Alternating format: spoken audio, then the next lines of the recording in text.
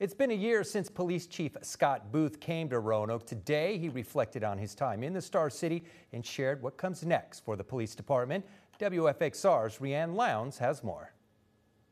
Chief Scott Booth celebrating 1 year with the Roanoke Police Department and some success along the way. RPD is reporting a 65% drop in fatal shootings since last year. Your team has to be high functioning if you want to have an impact. Booth was born in Roanoke, and as he puts it, it took him 50 years to find his way back, working in both Richmond and then in Danville. Roanoke is bigger.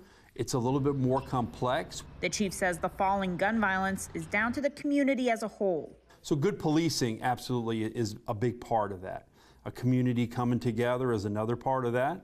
Other things that we had in place that I think are starting to really show, the benefits, things like the Gun Violence Prevention Commission, things that we've been building out for a number of years here in Roanoke. But he's also made changes at the department, putting standards in place he says were missing when he first arrived. The things we're doing, once again, responding to initial incidents with enough resources, making sure we're effectively using ballistics imaging like ballistics IQ and NIBIN at the scene of a shooting, whether it's a homicide or a non-fatal.